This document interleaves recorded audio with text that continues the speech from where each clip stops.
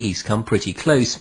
She was part of a team that successfully recorded part of the initiation ceremony that takes place in the tomb's courtyard.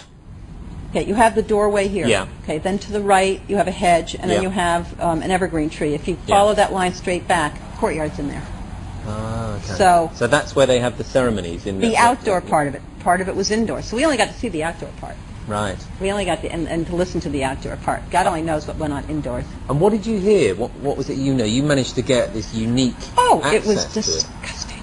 It was gross. I mean, they were pretending to murder people. And What was the tone of it, though? Was it jokey, or was it quite... No, it wasn't jokey at all. It was sick. It's about the only way I can describe it. It was sick.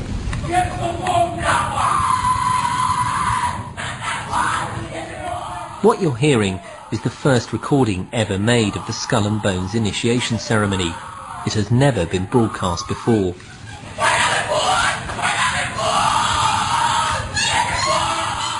15 new members of the club are being introduced into the macabre rituals of Skull and Bones by the senior students who are about to graduate.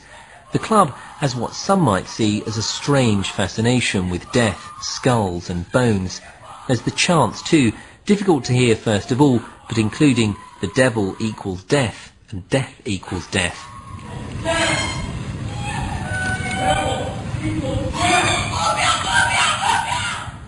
These rituals have been honed over centuries, giving the society a weird set of traditions, rules and secrets.